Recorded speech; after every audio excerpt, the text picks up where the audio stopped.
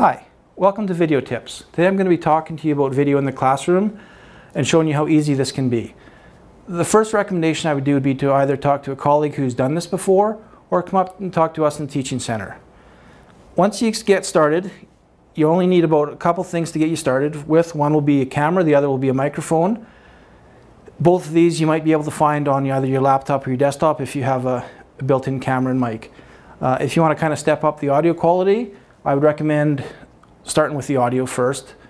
We have these Snowball mics that just plug in with USB into your computer.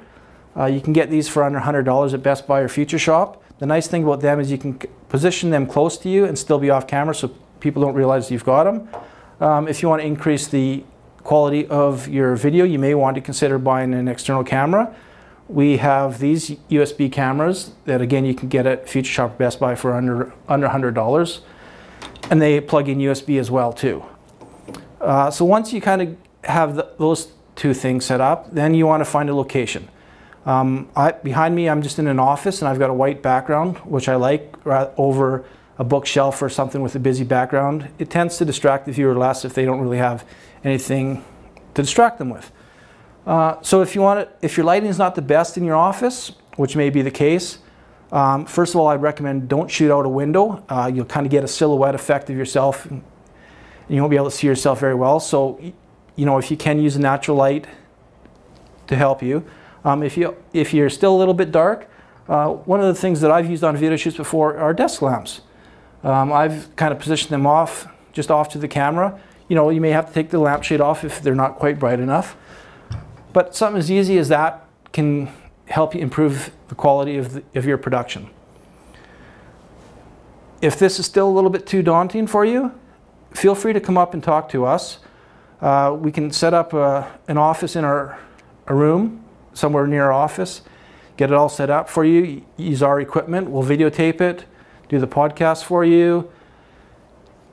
So that might be one to consider.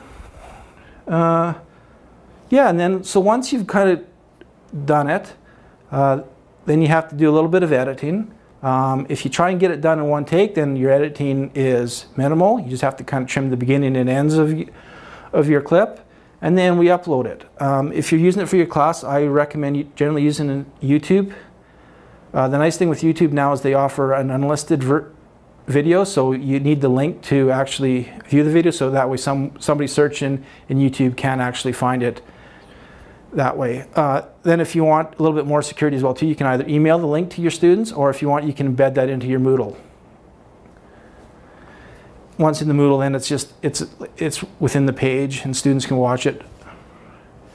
So in a nutshell, that's kind of video. It's not as difficult as people make it out to be. Generally the setup should take you, I'm going to say, 5, maybe 10 minutes. The nice thing is that you may be able to, once you get it set up, is do multiple podcasts at once. Kind of helps save on the setup time. So if you have any questions, please feel free to stop by the Teaching Center and talk to us. Thank you.